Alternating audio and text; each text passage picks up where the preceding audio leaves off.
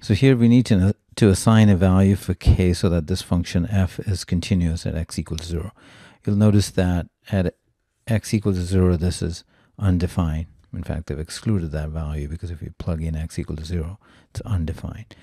So we need to look at the limit of this function as x approaches 0.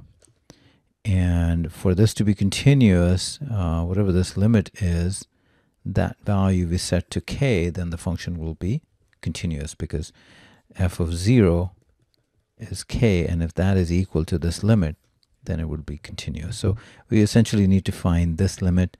You'll notice that this is a 0 over 0 form, so you can use the L'Hopital's rule, which is differentiate the top and bottom functions. So differential of that would be 1, and the denominator, that's 0 minus half, and this would go in the denominator, and then the derivative of 4 plus x is 1. And then we're going to evaluate this as x equal to 0. So that becomes minus 2 times square root of 4 plus x. As x goes to 0, you'll see this becomes minus 2 times square root of 4, which is 2. So the limit of this function is minus 4.